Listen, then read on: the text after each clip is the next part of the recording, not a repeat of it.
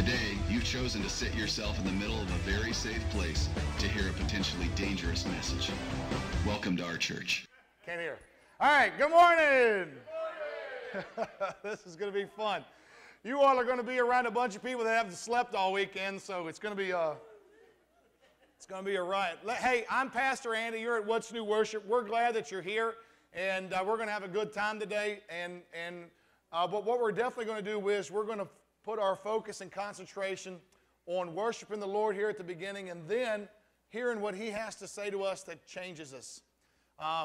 You should not walk out of here or even walk in here without wanting something different. And so that's the purpose of what we do here at What's New Worship. There are some new faces, and the donuts just got here, so everybody's still hanging out there. So, but there are some new faces. So when you get an opportunity, get around and meet somebody and make sure you welcome them, shake their hand, find out something about them, and make sure every single person gets greeted, and not only greeted, but welcomed here today at church. Let's go to the Lord in prayer, and then we're gonna step into worship. And that's not just singing songs, but we'll talk about that here in just a second. Let's pray and invite our awesome God to be here, to look past our outward appearance and look at our hearts.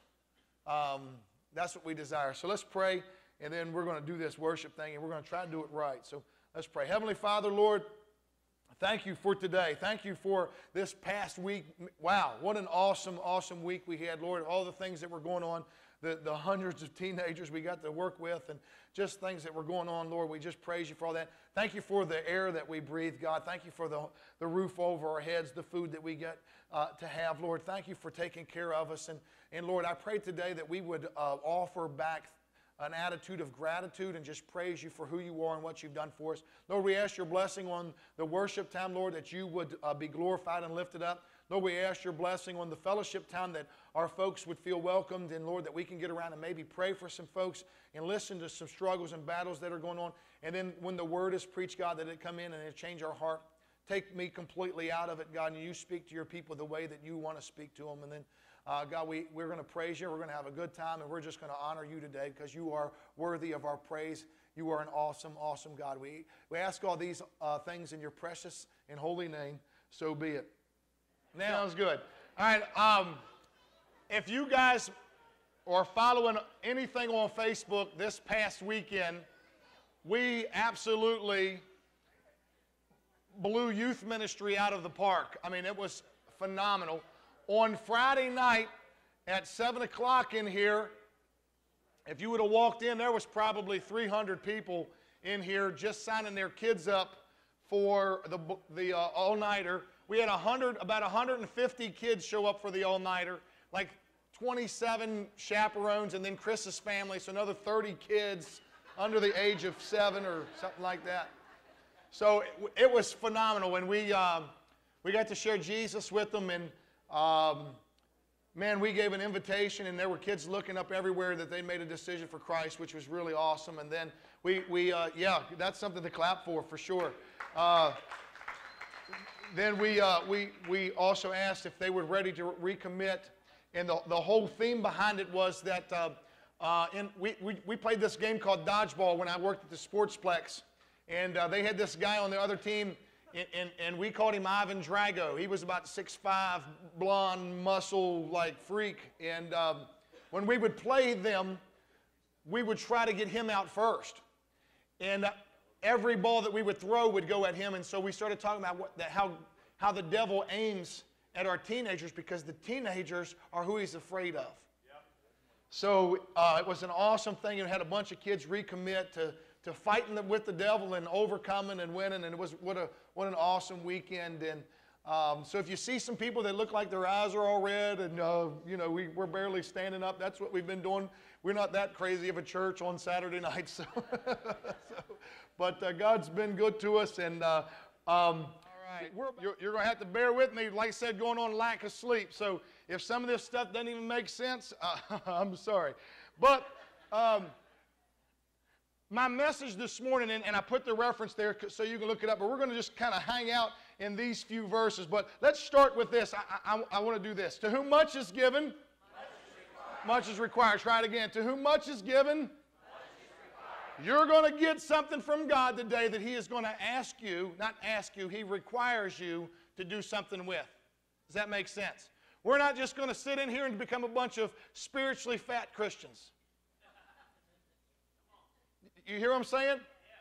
A lot of times we'll just come in and eat from what the pastor says, eat from the Word of God, eat from the worship, eat, but you never do anything. Woo!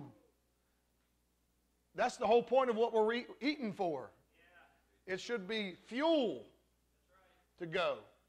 So anyway, I think my miracle's broken. Have you ever felt like that? You ever felt like, man, I didn't get it the way everyone else got a miracle? Like this whole Christianity thing, it didn't turn out like the advertisement. You know what I'm talking about?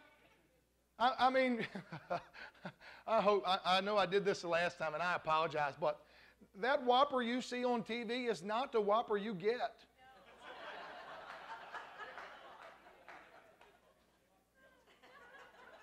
I'm angry. Now, this is preaching here.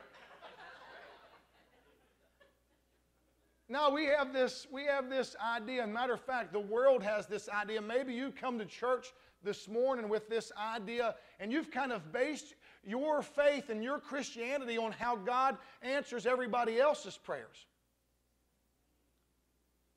And some of you are literally sitting in church this morning going, oh, man, I must be way off because I think my miracle got broken somehow. And a lot of that is because we want things to happen right now too, right? Like that's our idea of Christianity. Our idea of prayer is the McDonald's drive-thru. I'll take a double-sized portion of this and I'll have one of those and give me a large shake. That's kind of how we talk to God. And then we expect to ride around the corner and everything to be taken care of. And what frustrates us is that happens for some people, doesn't it? We go, man, what did he do that God answered his prayer in like 30 seconds? Good illustration. The other night at the drive-in, at the all-nighter, Faith Morrison drops her Invisalign mouth protector or whatever those things are, and she drops it right before they turn the lights out at the park. And Tim and Denise are out there looking with their phones, and they're out there for a couple hours looking for this thing in the dark, and they can't find it. And then the next morning, they're picking up Faith from Apple Land at 7:30 in the morning. They take Faith back out to Winchester Park to look for it. And Faith's like, are you serious? Do we really have to go out there? So Faith is praying the whole time, God, we've got to find this. She gets out of the car, walks out, picks it up off the ground, walks back to the car. You know Tim and Denise are going, why didn't our prayers work? Right? I mean, we have those moments where we look around and we see other people's prayers happening and we see these things happening and it confuses us. Man, what's going on with this God? And I'm going to kind of give you a couple of different illustrations here. Go on to the next one for me. I want to show you something that makes me want to pull my hair out. Have you ever heard somebody say something similar to this? I don't have to go to church to be a good person. Have you heard that? I get it. I completely get it. And you don't have to be. I get it. But you don't have to go to the hospital to get better either. But your chances are better. Does that make sense? Sometimes you've got to get out of some places and not be at some places and put yourself at some places and opportunities so that things, you put yourself around people, and we're going to get into all this, you put yourself around some people that are going to lift you up and show you some things. We're going to get into this. But this kind of irritates me.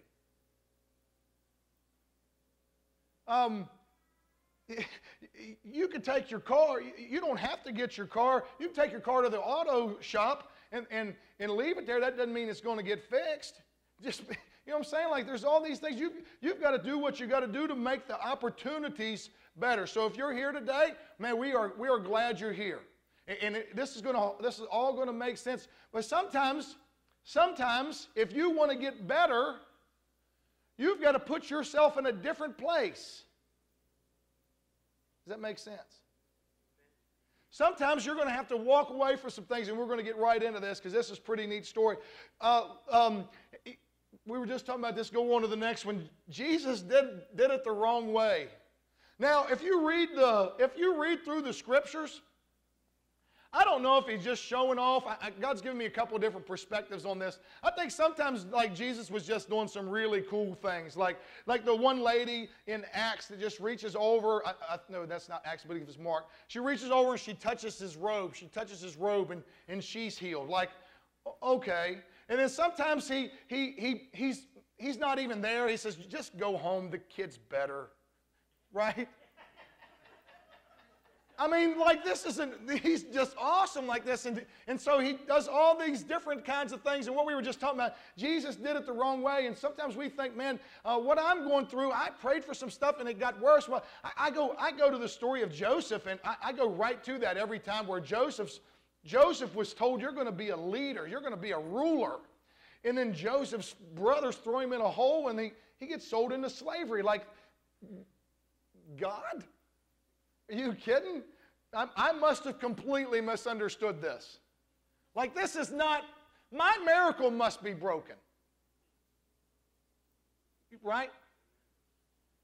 And some of us are in the middle of that, where we're going, this is not what I signed up for. This is not who I thought God was. And then there's some of you that have been through those situations, and you can be able to tell other people, man, even in the middle of that mess, God was doing some really awesome things.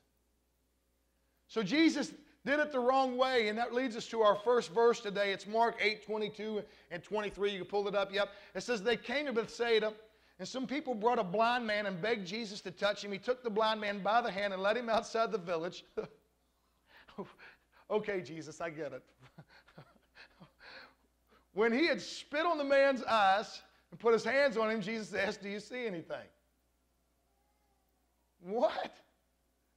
Does that not shock anybody? Like, we have this, like, you know, the pictures we see, the halo, the white robe, the beard, and here's Jesus, you know. Come here. This is going to work, I promise. What? It says that he spit on him. Spit on the man's eyes. And my perspective on this, Christians, we've got to be careful on this. One of the reasons why I think he did these, and if you look through the scriptures, he did his miracles differently every time. Because you know what happens when we think that the miracles should happen the same way every time? We get very judgmental of people. Somebody says a prayer at a service, and then we see them back out, and they're fighting a habit. And we know they're fighting it. We know they don't want to be involved in it. Maybe we see them fighting a habit, and quickly in our cultural Christianity, the devil sneaks in and he says, that person, they just lied. That was fake. Well, what if God just heals people differently? What if he just puts us on a path, and for some of us, he allows us to keep struggling? Man, I keep thinking of the Apostle Paul. Man, this is like the greatest Christian to ever live. And God allows him to have this thorn in his side that he can't get over. You would think, listen to me, don't feel so bad. The greatest Christian in the world prays and asks God over and over again to take this thorn from his side, and God doesn't do it. You know why? He wants Paul to be reminded that he still desperately needs him. Does that make sense? Well, what if God doesn't heal us all the same way? What if everything doesn't turn out perfect right away. And we've got to be careful, Christians, because what we'll do is somebody will walk into our church and they literally come forward and they give their heart to Jesus Christ. And he says, you know what, I'm going to mold this one a little bit different. I'm going to create this one a little bit different. I'm going to form him a little. I'm going to let him go through these battles. I want to see him overcome this challenge so that he could go back and tell folks how he overcame. And if we're not careful, we'll get very judgmental, and we'll see somebody still doing the same old stuff, and we'll go, man, they must have been a phony. They must have been a fake. Now, here's the reality. Especially here at our church, Jesus loves you the way that you are, for sure. But he also loves you enough not to leave you that way. So the Scripture does say that the old things pass away. It doesn't say that it all dies at one time. It says that it all passes away. If you think that you turned perfect the day that you got saved, I want you to stand up. We can't do that.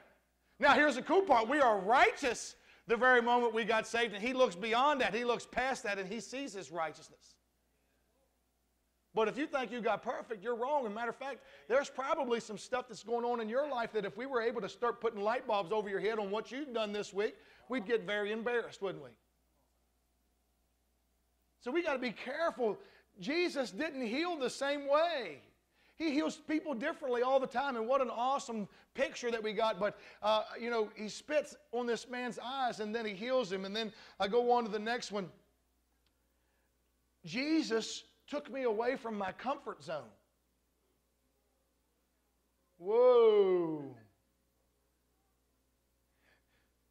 If you've become a believer, and this hasn't happened, it's going to. You're going to get put in some awkward situations, and here, watch this. This is really neat. Go on to the Bible verse that we have there, Mark 8. We're right back to the same verse. But look what it says. He took the blind man by the hand, and he led him outside the village. When he had spit on the man's eyes and put his hands on him, Jesus asked, do you see anything? Then Jesus sent him home, saying, don't even go into the village. Then why would Jesus do this?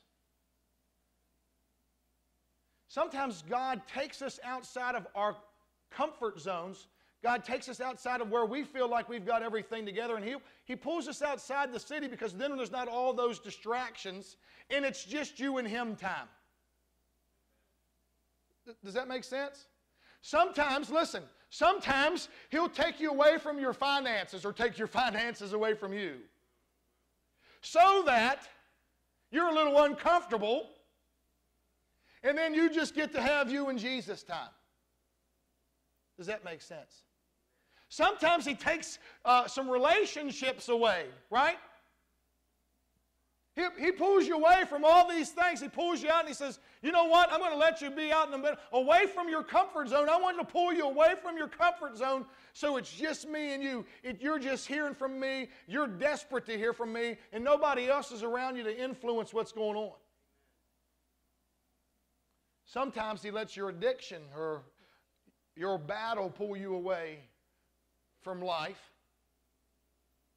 your comfort zone, where you feel like you've got nothing, nobody loves you, nobody can help you. And He does that so that you start looking for somebody, and it's just you and Him. Is this making sense? Man, it sure did to me. Sometimes God takes us outside the city. Sometimes God takes us out of our comfort zone. Sometimes God lets our marriage get a little rocky. Sometimes God allows this addiction to beat us up. Sometimes He takes us outside. Sometimes He takes us out of a job. He pulls us out of it, and He says, you know what, I want you to see me. Watch this. Matthew 11:21. Bethsaida had some problems. Jesus had some issues with Bethsaida. Look what it says. It says, woe to you, Bethsaida, for if the miracles that were performed in you had been performed in Tyre and Sidon, they would have repented long ago in sackcloth and ashes. He's saying some people just don't get it. We can't be a church where this would turn into this. If we could replace the words, woe to you, what's new worship, for the miracles that were performed in you, the people would have repented. Think about that. Listen, folks, sometimes we're around miracles. I've seen miracles. You've seen miracles. We've heard and seen some amazing things. And it says that Bethsaida, they just kind of ignored that. They accept the blessing, kept living the same old way they wanted to. Oh yeah, that's awesome. God's good. There's no reason to repent. Apparently, He just loves us, and everything's good, fine and dandy, and we'll just keep living the way we want, and just keep accepting the miracles, and keep expecting the miracles. And if you listen, watch, check this out. If you keep living the way you want and keep expecting miracles, you're going to get disappointed and start getting angry with God. Miracles are blessings, not your right. Wow. And that comes from the repentance. What is repentance? That means at some point you have this moment where you turn away from what you're into and you turn to God. Whatever you're battling, and you turn to that. And so that's what's going on with Bethsaida. And so Jesus said, I'm going to pull you out of this group of knotheads that you're hanging out with, because some of us get in a group, things are rough. We get around people that are down in Christianity, or maybe they're just down in everything all the time. And so Jesus says, hey, I'm going to pull you outside of the city and go on to the next one. Look what happens. 1 Corinthians 15:33. Do not be misled. Bad company corrupts good character. We've got to recognize sometimes who we're hanging out with can cause problems. Whoa.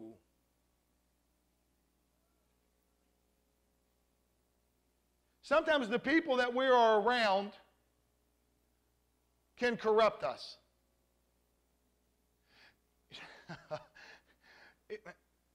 This will be tough. When you get around people that are speaking negative, you need to get away. Get around people that are speaking life, speaking into people. Every time I counsel somebody, I say, you know what you need to do? You need to quit. It's always the news. I hate the news. I absolutely hate the news. But get away from situations where things are rough all the time. Get away from the people that are always down and stuff. Get away from the gossip. Go around where somebody's talking about miracles. Find somebody that lifts you up. Find somebody that talks about Jesus all the time. And there's a story about Paul being chained to the jailers. And you all remember that story? He's chained to the jailers, and he says, man, I get the opportunity. These guys think that they're chained. I'm chained to them, but they're chained to me. Right? That's the idea. Right? Like now, hey, you ain't going nowhere. I'm going to just sit here and praise the Lord. I'm just going to sit here and share Jesus with you. You ain't going anywhere. You can't go anywhere. And there's people like that, man. I had a friend named Joe Hepler, and man, every time I was around Joe was always sharing Jesus, always talking about the Lord. And that story popped into my mind because Joe had a nurse. He was bleeding from his arm where they put something in, some type of IV, and they couldn't get it to stop. So the nurse had to stand there with her thumb putting pressure on it, and he said, you can't go anywhere. Let me tell you something. So put yourself around those kind of people. You know some people like that? You know some people that when you're around them, for some reason they're speaking life and they're speaking good things, and it seems like they're doing good things. Man, there's a bunch of you here. I'm so proud of our church. Gosh. People out doing stuff all the time, helping others and taking care of folks, and then people volunteering and helping. I mean, just get around some people that are doing good. Get around some people that are speaking life, because pull yourself out of that system. Pull yourself out of those groups so that God can just speak life into you. Go on to the next one. Look, and I'm just talking about the people that were around. Look, Proverbs 13:20, whoever walks with wise becomes wise, but the companion of fools suffers harm. It's okay. Listen, if God has pulled you away from some people, maybe it's because He wants you to hang out with some wiser people. Maybe He's trying to build some character in you. Maybe the relationship you were fighting so hard to keep isn't the right relationship. You know? Maybe God wants to build this relationship first and that one's secondary. Does that make sense? So that's what we're looking at here. Reasons why we would be pulled away outside of a group. Go on to the next one. Oh man, this is awesome. Jesus uses me to help others see. What? Watch this. And this happens a couple times in Scripture. Mark 8:22. It says, they came to Bethsaida, and some people brought a blind man and begged Jesus to touch him. There's another story where, you remember the story where they lower the sick man down through the roof? And Jesus looks at those men, and he says, wow, because of your faith. Because of your faith, I'm going to do something here today. Listen, parents, especially, this is what popped in my mind. And, I mean, this can be for your friends or whoever, but listen, parents, get them to Jesus. They might be running. They might be fighting. They might be hating everything that you're doing. But your faith, whoa. Your faith, your perseverance, your continuing to seek out God, your struggle, your challenge. You just get them. You put them in the door. You get them there. You do what you can. You can't lead a horse to water. Or you can lead a horse to water, but you can't make him drink. It's the same scenario.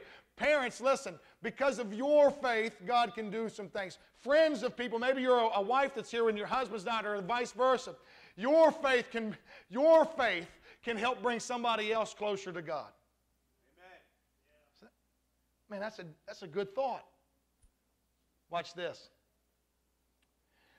Jesus gave me vision. Go on to the next one. Jesus gave me vision so I could see the vision. Did it go up? Jesus gave me vision so I could see the vision. So the story, watch how the story goes. Mark 8:24, he looked up. You can go on to the next one. He looked up and said, I see people. They look like trees walking around. So wait a minute. So here this guy is.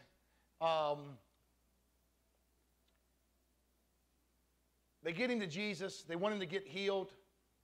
And Jesus, first of all, spits on his hands or spits on his eyes and then tells the guys to open his eyes. Jesus knows what's going to happen. So he opens his eyes and he can't see very well. He can see, but not very well.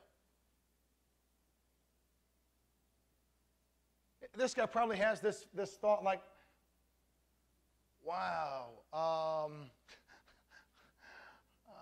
okay, good one. Yeah, halfway got it done, Jesus. Good job, I guess.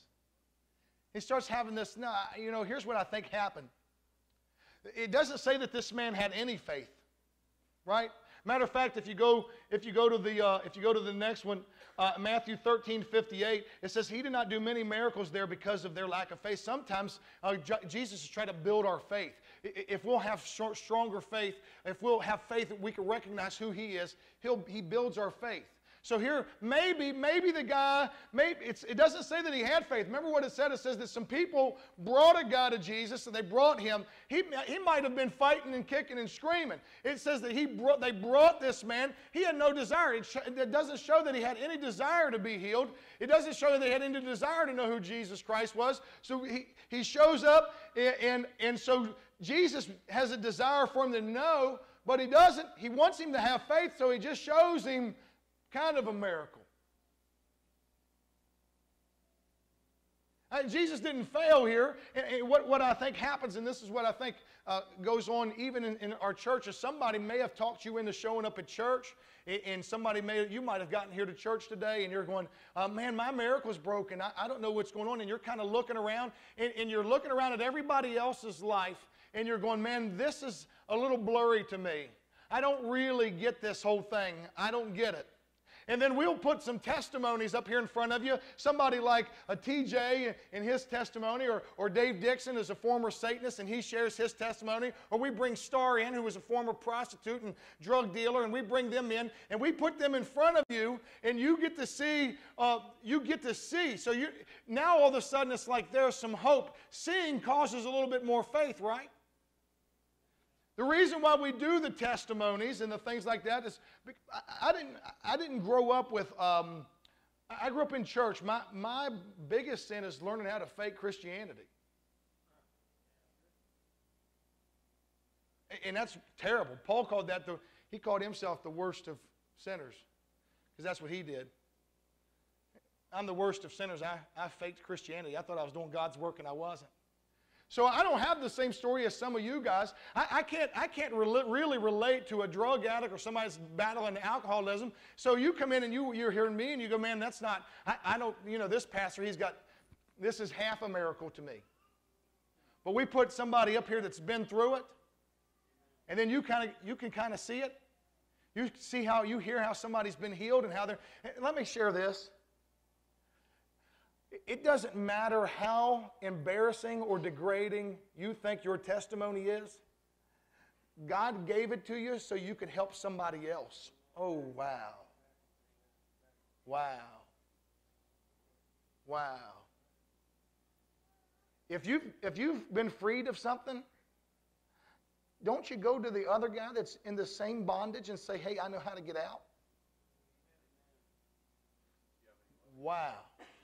Even if it was embarrassing, even if it was a drug addiction, even if it was adultery, even if it was pornography or whatever it was, doesn't it make sense? Hey, I've been freed from this. I can help you. And a lot of us, we won't share our testimony. We won't tell anybody what we dealt with because we're embarrassed about it. And then we'll watch somebody walking right by in the same captivity, and we just say, man, I hope you find Jesus. Instead of, I can show you Jesus. Does that make sense? Go on to the next one. Mark 9:22. Look what it says. It says, Jesus turned and saw her and said, take heart, daughter. He said, your faith has healed you. And the woman was healed at that moment. Oh, man. This is kind of contradictory to what we were talking about earlier. She was healed right away. Her faith was right away. Your faith has healed you. In Mark 10:52, go, said Jesus, your faith has healed you. Immediately, he received his sight and followed Jesus along the road. Luke 17:19, he said to him, rise and go, your faith has made you well. And so all these other miracles that we see are, the faith has caused this immediate healing. But not this time. And that's why I'm kind of confused. I think maybe he didn't have faith. Maybe this guy didn't have any faith, and so God is so passionate for this man, he allowed him to see a little bit. And when, right, like if you've never seen before, and then all of a sudden you could see a little, then don't you kind of go, I think maybe this guy can take care of the whole deal. Does that make sense? Like, Jesus gives him a glimpse into the church, basically. He says, hey, look, I'm letting you see some miracles happening going on around you. I'm going to let you show up at the church one Sunday where there's some people sharing testimonies. I'm going to let you show up around some people that you're going to hear about their miracles and see. And then you're going to see, you're not going to understand it all. You're going to think it's a little blurry, but I want you to see it, and then you're going to go, I believe this guy had this moment where he went, he could really do this. And then I think that's when the second touch came. Go ahead and pull up the next verse for me. Mark 8:25. Look at what it says. Once more, Jesus puts his hands on the man's eyes, and then his eyes were open. His sight was restored, and he saw everything clearly. Maybe you're here today and you've been kind of looking at this whole Christianity thing and you're not sure. Maybe God's put you in some situations where you've seen some miracles. You've been around some people that have overcome. And we were talking even at the all-nighter about Tim and Denise that were drug addicts and how God freed them. We were talking about Dave being a Satanist and into drugs and God healed him. There's others in here that have been through drug addiction and God's pulled you out. And there's people in here. There's people in here that have been through pornography addictions and God's freed them of that. And so maybe you're here today. Maybe you're here today and you're looking for a miracle and you're going to meet some of those folks and they're going to share with you how they've been freed. And that's kind of that first touch. That first touch is that God loved you so much that he put you in a position where you could see it a little bit. And he wants you to see, he wants you to gain hope, and he's giving you that hope because he wants you to recognize and have that faith grow so much that there is hope for you. And then he wants to give you that second touch that heals you instantly. And what a cool story. Go on to 2 Peter 3:18. I was talking about this. I don't want to be a fat Christian. I'm just a fat human, but the fat Christian, but grow. Look what it says. Grow in the grace and the knowledge of our Lord and Savior Jesus Christ. To Him be the glory both now and forever. And I started thinking, man, there was a guy that, if you can kind of picture this, there was a guy named Evan Humbert that I went to his funeral. Evan was a teacher over at Lord Fairfax Community College, and this stands out to me greatly because this is what Pastor Carey over at Fellowship Bible Church said. It says that Evan was reaching up. Evan was always looking to get better. Evan was trying to better himself. So if you can kind of picture Evan down here at the bottom, and he's reaching, he had accountability partners and people that were a little bit stronger than him in church. And it says that he said that Evan was always reaching up, asking somebody to help him, show me how to get to the next step. And so Evan would do that, and then please show me how to get to the next step. He said, well, here's the cool part about Evan. Evan also recognized that there were people that were coming behind him. And he said, what we need to do as Christians is sometimes while we're grabbing for the guy that's pulling us, we need to turn around and grab somebody else and help somebody else get up the step, move forward.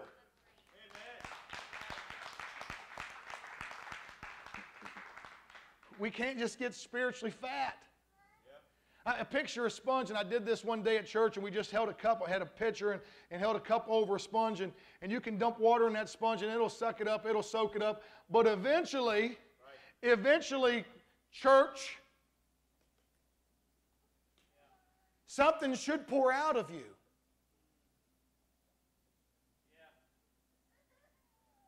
This is not a country club. This is not a place just to make you feel better. This is not a place just to make you feel happy. This is a place where you can fill up so that you can go help somebody else. That's the purpose. We did that message and it's popped back into my mind, so I'm just going to say it. Instead of YOLO, you only live once, it's YOFO, you only live for others. If you can figure that out, look, if you only live once, and if this whole world was just about you, it would make sense that you accept Jesus Christ as your personal Savior, you believe, and then you should be transported straight out of here. I'm gone. This was all about me. But it's not. He lets you stay here. He lets you go through some battles and trials and tribulations, even as a Christian, so that you can turn around and help somebody else to get there. You are needed in the kingdom. God chose you, gave you gifts, talents, abilities. He wants you. Even if it's just praying, maybe you can't get out. Maybe you don't think you can talk. Maybe you can write letters. There's some folks in jail from our church. What? There's folks in jail from our church that you can be speaking life into. It doesn't have to be just you being fed, you being lifted up, you being picked up and helped all the time. You're called to love God and love people. Man, watch this. The story ends up really cool. Go on to the next one. It says, wait, Jesus went where? We're going to get to that. I want you to see this video. We got the video ready, Chris? Or Skippy? Which one do we want?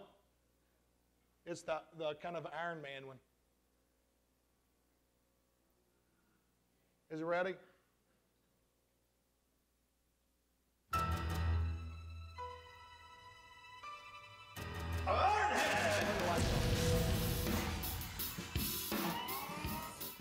Ironhead. I knew you'd come for me, Mr. President. Have no fear. I'll get you out of here one. What? Are you a Cowboys fan? Yeah? I wasn't aware of that. Not a problem. No problem. No problem. I got a candle burning back at the house. What? I gotta go put it out. You understand? Ironhead? Wait, Ironhead!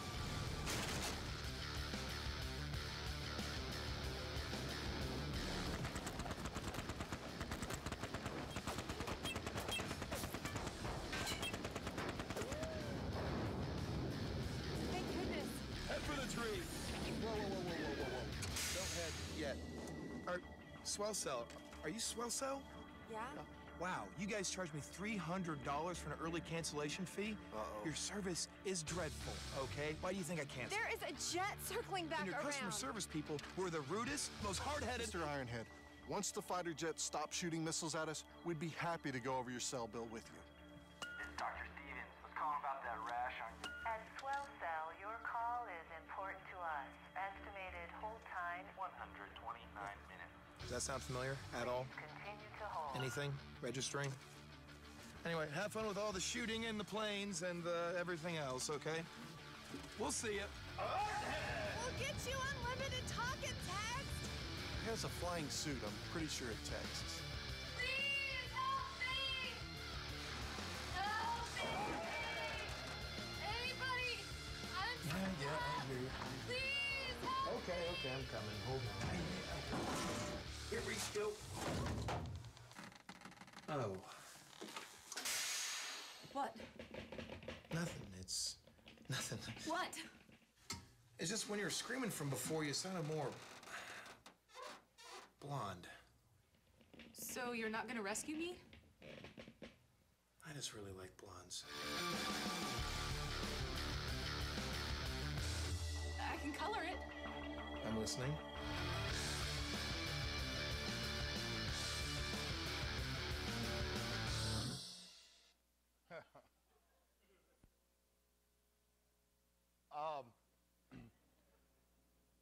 Isn't that what we do? Aren't we kind of selective? Listen to what I'm saying here. Aren't we kind of selective on who we help?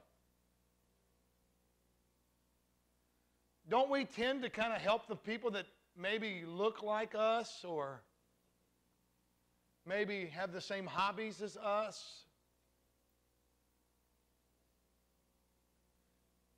Isn't it a little bit tougher to see the person that looks a little rough around the edges? Oh, you're not worthy.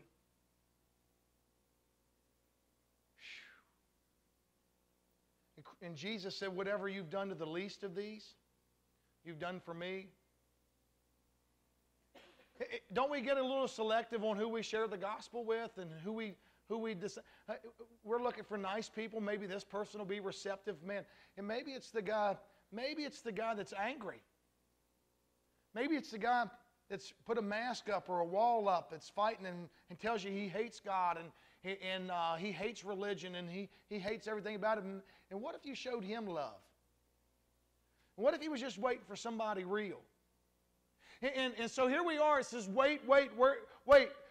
Bethsaida is so bad. Wait, Jesus is saying Bethsaida is so bad. Woe to Bethsaida. This place is not a good place. And yet, wait, this gets really confusing. Look, go on to the next one, Mark 8:22. Back to that verse. It says that Jesus came to Bethsaida. You know why? Because he did not come for the healthy. He came for the sick. If Bethsaida was the bad place, if Bethsaida was the dark place, and by the way, Angie and Chris are going to do the Salem Witch, and they're doing a ministry there, and it's a dark place. That's where they're supposed to go. We're supposed to take light in the darkness. When I got hired at the Sportsplex back, I guess 12 years ago now when it first opened, I walked into the manager and turned in my resume and shared what sports activities and stuff I'd been involved with. And he's a hockey player. The owner is a hockey player. And he said, why would you want to hang out with all these hoodlum hockey players and all the stuff that's going to be going on at my facility? And it was one of those moments, I take no credit at all. It was just like a God thing right back into me. And I said, well, light works most effectively in dark places. And he went, and I went,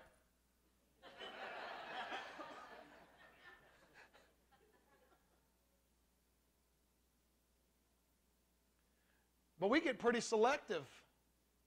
And Jesus said, you know what, I don't want you hanging out there. We're not going there to have fun. I'm going to pull you outside the city so I can speak to you face to face. But we can't forget about Bethsaida. That's where Jesus went. He went back to Bethsaida, and that's where he was, and he's reaching people there. And so my last slide is this, and we're just about done. Go on to the next slide. We do not enter the world to hang out. We enter the world to help out.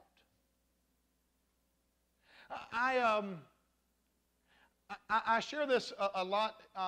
It kind of frustrated some people. I'm not a big, let me be careful how I say this. I'm not a big like textbook discipleship. You go through these steps, these 8 weeks or 12 weeks. I'm not that guy. I want to tell you my idea of discipleship. And if I'm way off, then somebody come speak with me and let's talk about it. But here's my idea this is my idea. This is the Andy Combs opinion of discipleship. So if I'm a firefighter and I run into a house that's full of people and the house is on fire, I don't grab one guy, take him outside and say, hey, we're going to get you some new pants, we're going to clean you up, spray you down, help you get a new suit, and we're going to teach you all the things that firefighters do, and then I'll go back. I'm going to leave you here with these guys. I'm going to go back in and pull people out of the fire. That seems foolish to me, doesn't it? You know what I'm going to do? If I'm a firefighter, this is the Andy Combs discipleship. Hey, I've got some stuff that you need. You know where the people are that are in trouble. Can you go with me? Does that make sense? Yes. If you need more help, we'll definitely get you where you can be of more help and you can get more help. But if you're ready to go, if I can get you some oxygen, you know right now where everybody's struggling. You know the doors that I need to get through. You know where the people are that are in trouble, and I can get to them faster if you'll just jump on board with me, grab some oxygen, get this life into you, and we'll go looking for people. Amen. That's my idea of discipleship. We're not hanging out with certain folks. We're helping out for certain folks.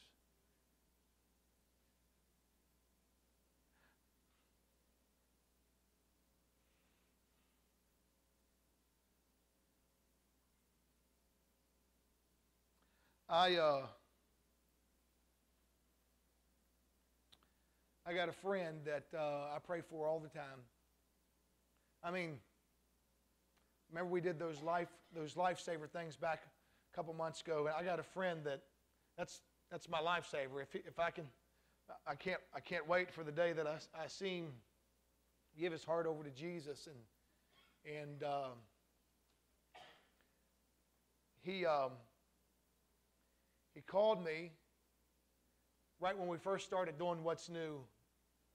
He called me and he said, "Hey, I'd like you to come out and watch an NBA game with me at a bar." That religion inside of me said, no way in the world.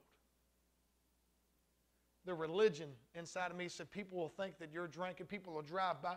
We have so many terrible excuses. People are going to see your truck in front of that bar, and they're going to assume that the pastor's drinking, and all these things about me started coming into my head.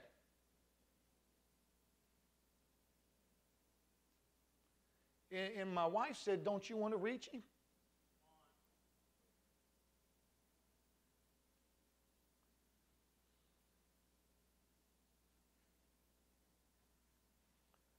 I said, "Yeah, I want to reach him."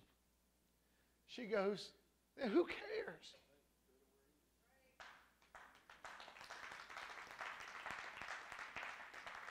So I went down. It's actually down here at the end. It was Tootie's. They changed it now. I went down near the end and I saw the bunch. I made a bunch of basketball guys nervous. Let's just say that. Some of them were like, "Uh-oh, what's going on here?" Are you okay? Some of them are hiding stuff behind their back. Hey, Pastor! Some of them were a little too happy to see me.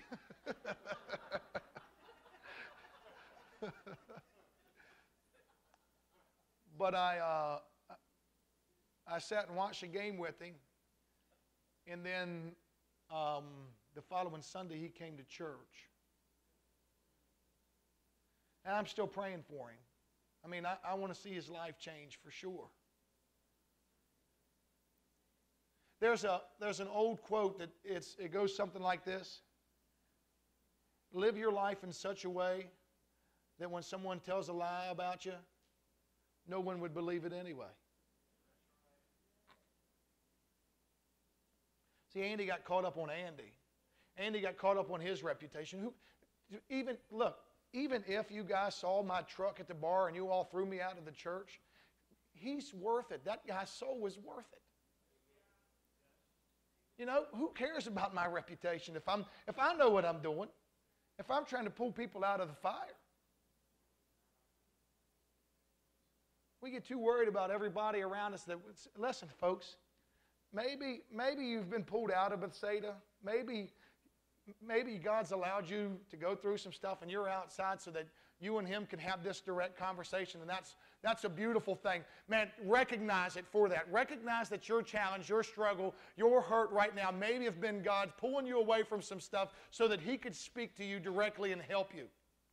But there's also this other side. Some of you, it's time to go back to Bethsaida. It's time to go help people that are in the same bondage that you were in. It's time to go show them how to get free.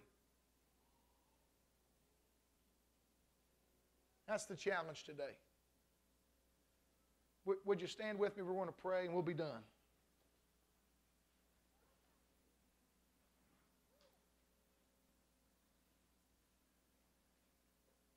With your heads bowed and your eyes closed, I'm going to ask you the most important question that's ever been asked in eternity, and not because I'm saying it, because it's the only thing that matters. What if all this Jesus stuff is real?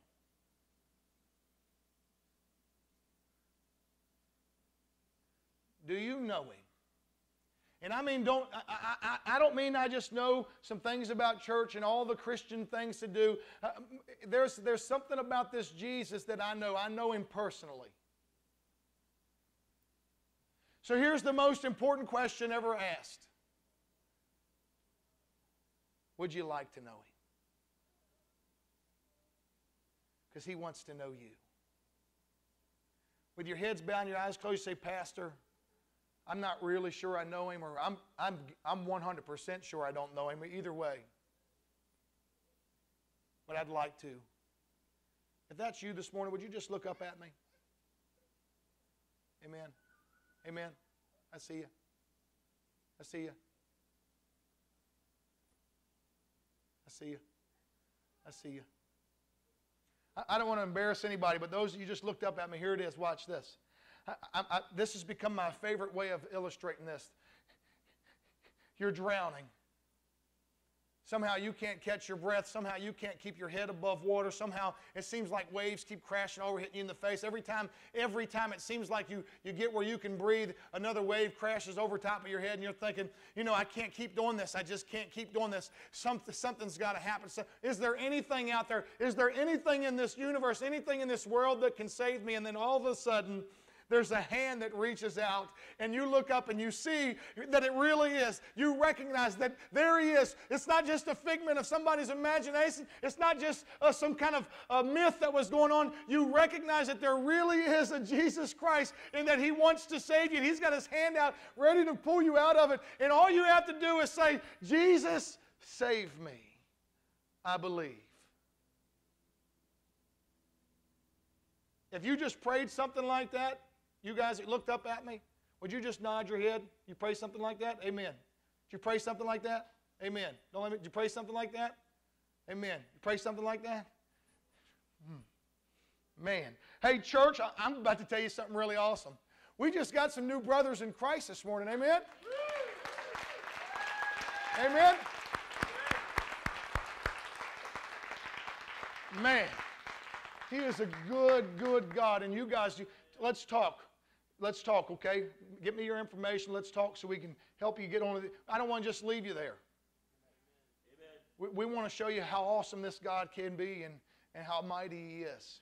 With your heads bowed and your eyes closed, church folks,